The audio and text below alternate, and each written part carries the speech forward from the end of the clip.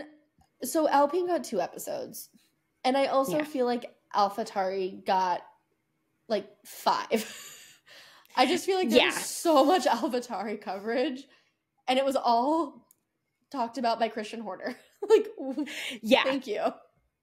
Yeah, I will say one of the most egregious bits of like the AlphaTauri coverage was when they were doing the race stuff and they were showing race footage. They kept cutting to the Red Bull pit wall and giving like Christian Horner's reaction to things that were done by Red Bull drivers, probably Perez, that like definitely was not actually like that was like you should put cameras on Franz Tost, who I know like doesn't care because like he was retiring anyway. And you know, there was a lot of interesting stuff coming out of Peter Bayer that I do think between Helmut Marko making the decision to pull Nyck de Vries and Peter Bayer, who is a brand new CEO of AlphaTauri, like that it surprises me less that they were so quick to cut him. But I think it was incredibly egregious to have, you know, Christian Horner's in race reactions to things that he was definitely not actually reacting to. Well, he may have been a little bit, but I don't know. It just makes you really sit and think how closely these teams are tied. Like, we know Williams and Mercedes have a close relationship, but it's also not like, you know, Toto is telling James what to do on a daily basis. And right. It feels Toto's like just telling who drives in your car. Right. Exactly. When there's availability. But it also makes you take a step back and think, like, how much is Christian Horner really pulling the strings at AlphaTauri? How close are they actually linked? Especially because of the whole Daniel bit. Like, if I take one thing away, it's that Christian Horner loves Daniel. He will do anything in his power to get him back into a Red Bull, like, varsity team seat.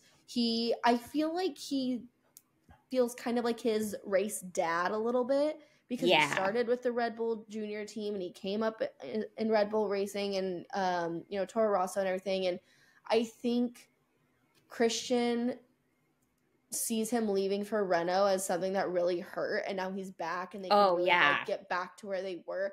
I really think Christian has a soft spot in his heart for Daniel Ricciardo, and I personally saw that. It was like a little bit of a storyline, but you can see how close they are and how much he wants to support him and give him the space he needs. And I think it was Will Buxton who said that he kind of has a blind spot or a soft spot for Daniel, and he might let him get away with more than others, which I think is good because that means he'll get more time to prove himself rather than just being cut like a Nyck de Vries. Yeah, exactly. I think that, you know, Nyck de Vries' whole story was very like they could have cut the amount of Nyck de Vries in half. Like, we did not need to see him cleaning his closet-sized apartment in Monaco. Like, we know he's neater than Yuki. It's fine. It's everyone's neater than Yuki. But I really feel like Christian Horner will do everything in his power to get Daniel back into that second Red Bull seat. But what was really interesting to me when they got to the Liam Lawson portion, when Daniel broke his hand, was I felt that there was an implication that the competition for that second AlphaTauri race seat was not between Liam and Daniel, but for Liam and Yuki. Because when they made the reference to it being very political, that's where you have to know, and this is something that's not, you know, something that's shouted out all the time, is that Yuki is actually salaried by Honda. And Honda is, as we know, a very close partner to Red Bull, Red Bull, their Red Bull powertrains and AlphaTauri. They provide the engine and all that. So basically, they were not in a position to give that second seat to Lawson because Daniel was always going to stay. And it was, you know, they couldn't, based on what had happened over this, you know, this whole season, they couldn't sell it to Honda to that, you know, Yuki was going to lose his drive. Well, and we've talked about this too. Like, we've theorized and had our conspiracy theory about how Yuki will never leave because he's paid by Honda and they're a big sponsor. Which, and this, if anything, kind of confirmed that. I think it was interesting to see that Danny was very concerned about his seat. So that means, you know, but at the same time, if I took a step back, and it didn't seem as dramatic as everyone played it out to be in the media. Like, it seemed like Christian, like, it was not even like, it was a non-factor. Like, they already knew who was going to be in the seat, and it was Christian confirming to Liam, like, hey, you've done great. Keep it up. You're a reserve driver. Your time will come, but, like, we're not making a change. And I feel like Liam got a lot of noise from the media of, like, what does this mean for AlphaTauri? Who's actually, you know, blah, blah, blah. And the way that it came across to me was like, they already knew they weren't going to change their driver lineup. Great. He came in, he did wonderful. We've got a great third driver, you know, for two of our teams, but they were not going to change their minds or make a different decision. Yeah, Liam Lawson did his job and he executed perfectly. And, you know, unfortunately, you know, AlphaTauri Visa Cash App is just not in a position to move on from Yuki Tsunoda right now. So right now, Lawson's best hope is that Sergio Perez either finds another drive or gets let go so that Daniel can move back to Red Bull, and then he will go into AlphaTauri and move up into Formula One, where Lawson absolutely should be.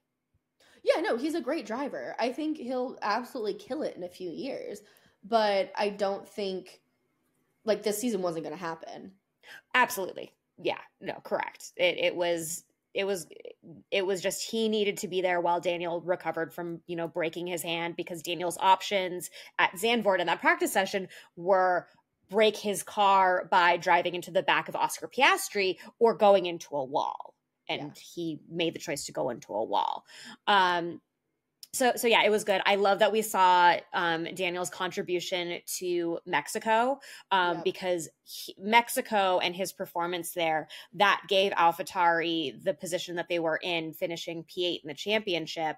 And, you know, that one race and that one performance by Daniel Ricciardo gave them millions of dollars in prize money. And so I'm really glad of all the little things that Drive to Survive did choose to include, that was one of them that they did. I'm also really glad that they included the commentary from Alex Albon, because that was the cherry on top. So A+. Alex Albon pretty much like lays out exactly how Netflix is going to show Daniel Ricciardo coming back, and he's like, I'm pretty sure they had to change their pants 3 times when they heard he was coming back. But that just killed me, because he laid it out perfectly about what was going to happen and like how they're going to cut to things. And Netflix is obsessed with him. He's a great personality, though. He's great for the sport. Yeah. He's enthusiastic. He's charismatic. But yeah, like I said, I think we're going to see Horner doing everything in his power to get him in like the Red Bull varsity seat with Max. Yeah, it'll be really interesting to see how this year goes, and if we see it. I don't think this is very likely, but if we see something a la 2016 where you know, race 4 happens and Max Verstappen got moved up and Daniel Kvyat got moved down. I don't think that's going to happen between Perez and Ricciardo where they would switch, but you never know, and I'm curious to see what is ultimately going to play out. Can you imagine Checo and Yuki as teammates? I just can't. I don't think that would work very well. No, I think Horner knows that too. So the only way this happens is they cut Checo, or they say like, hey man, you're getting up there in age, I think you should retire, and they just like kick him aside, and then Daniel moves up and Yuki gets Lawson or someone else. But I don't see Checo going down to whatever they're called now, V-carb.